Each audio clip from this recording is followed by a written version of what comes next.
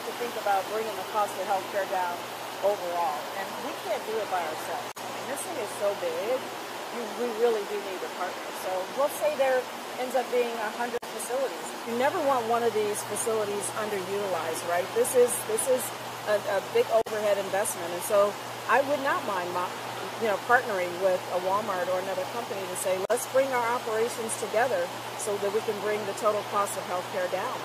And so I think we can do that, because what we have in this facility are more of the generic drugs that we all might use every day, the very common ones. And so there's really nothing unique here that we can't share these facilities together. And so to bring the cost down, I think it's an opportunity. It's going to take relationships.